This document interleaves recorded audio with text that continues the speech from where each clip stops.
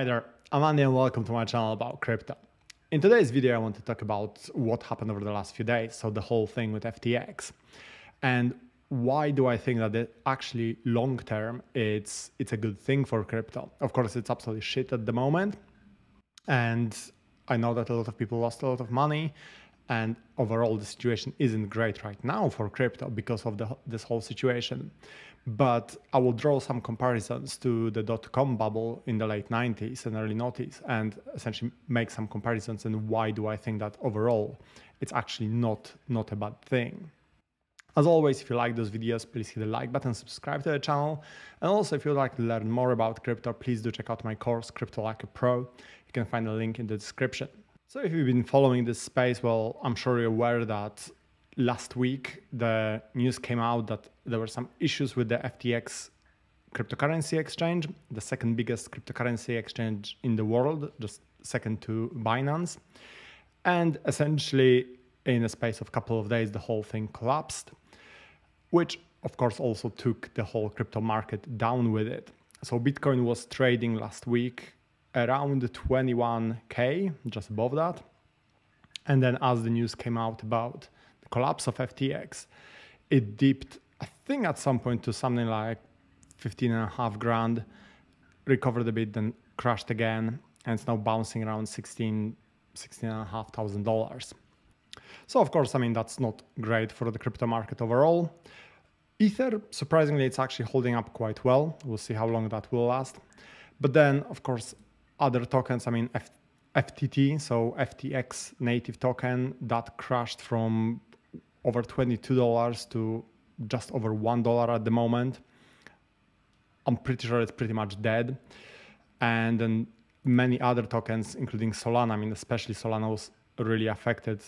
It went down from over $30 to around 13. So the market is overall in a really bad place. So overall market is in a pretty bad place. And I'm sure that if you've been on crypto Twitter or various Discord channels over the last few days, well, I'm sure you are aware that there's a lot of FUD, there's a lot of, well, the mood is not overall great in the community. Because when big exchanges such as FTX fails, well, first of all, the main thing people are asking themselves is that, well, what will fail next? There are a lot of rumors that many other exchanges like crypto.com and many others may potentially be insolvent and may collapse. Pretty much, I think at the moment, the only two exchanges people seem to trust are Binance and Coinbase. But the reality is that no one really knows what will happen in this space. And the second thing is that, of course, a lot of people lost a lot of money and a lot of businesses lost a lot of money. So that's also, well, really, really bad, not just for the space, but for those individuals as well. And of course, it means that they're less likely to stay in the crypto space or come back to it at some point in the future. However, if we look at the longer time frame, I think that's not necessarily a bad thing, because at the end of the day, it's not crypto that failed. It's not the fault of Bitcoin, Ethereum, or blockchain technology or anything like that.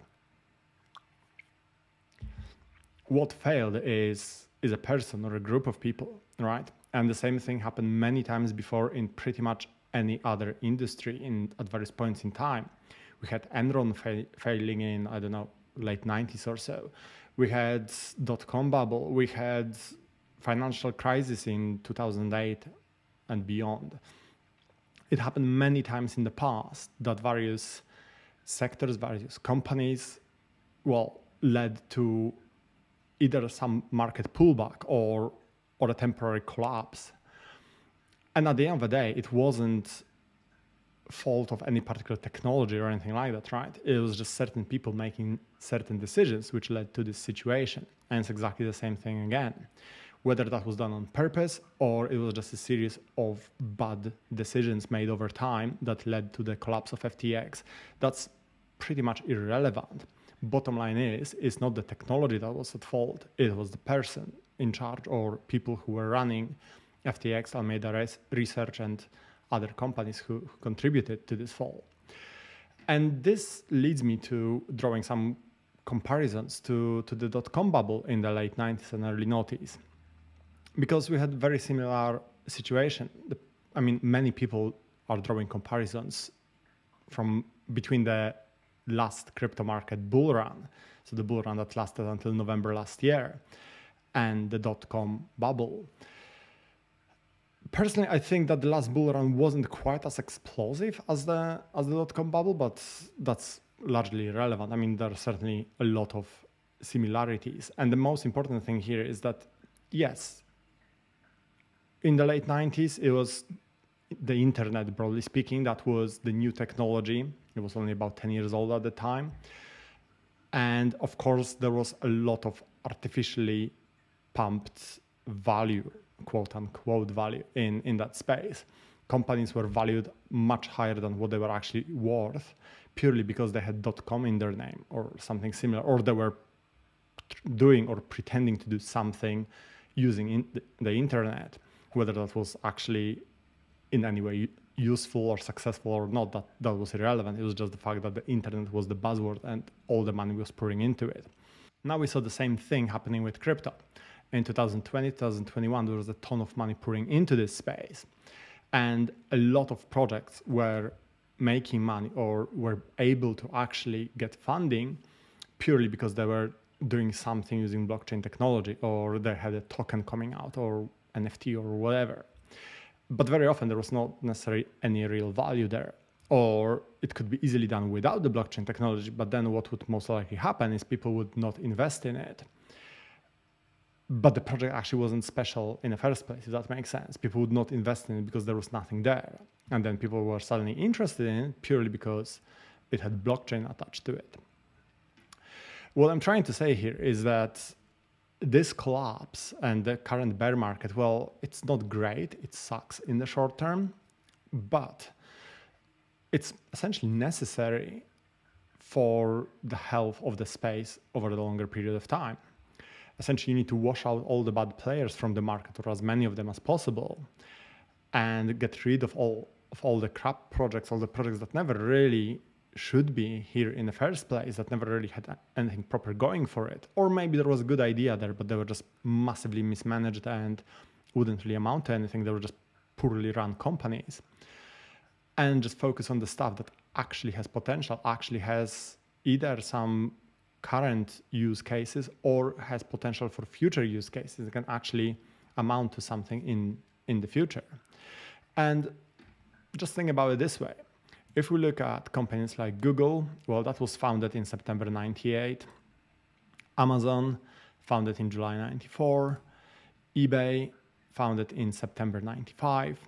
All of those companies went through the dot-com bubble. Of course, their value went up massively during the dot-com bubble, then crashed. But all of those companies are still here. Not only that, they're really, really valuable because there was actually something good there, right? The product, the idea, something had potential. And then the company developed over time. The leadership was strong. There was some vision there. So even if you invested in any of those companies during the dot-com bubble, well, you are still doing fine. Those shares are still much more valuable right now if you held on to them. And if you bought them after the market crashed, well, then you are in even better position. And this is essentially how I see the crypto space at the moment. Crypto, NFTs, Web3, metaverse, all of that together. It's that phase after the dot-com bubble for the internet companies. Same thing is happening now with crypto, or at least that's how I see it.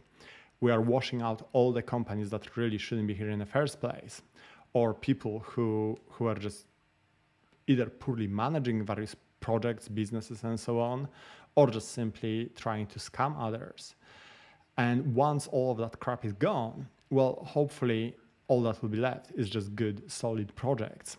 And those projects then, with the support of people who are interested in this space, will hopefully flourish over the next few years.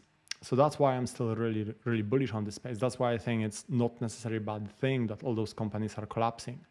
I feel really sorry for everyone who lost money in this. I mean, it sucks, and sometimes it's not even, oh, you should do your own research. I mean, a lot of those companies, like, well, let's just take FTX as an example. I don't think anyone expected, or very few people expected, that actually there was anything wrong there. and it wasn't an unreasonable thing to invest in that company. But at the same time, it just shows the importance of the rule, not your keys, not your crypto. Don't ever hold any larger funds on an exchange, regardless of how safe that exchange is supposed to be. Yeah, you may have a little bit of money if you need it for quick trading, but bottom line is, especially in the bear market when things are really, really uncertain. I mean, in the bull market, there's money pouring into everything. So even crap projects will still do all right. But in the bear market, you don't know what will collapse next. So it's best just to hold your crypto in your own external non-custodial wallet, ideally in a hardware wallet, and just wait for this phase to pass over. And the most important thing is keep looking into projects which you think have potential and what may actually be successful in the future. Which projects, which areas, whether it's metaverse, crypto gaming, DeFi, whatever else, what actually has potential in those coming years. Because I think that the next few years will be absolutely huge. I mean, I'm still really, really bullish on crypto. I'm still really bullish on blockchain technology. I think if you can survive those next 2 or 3 years, you'll be in a really, really good position.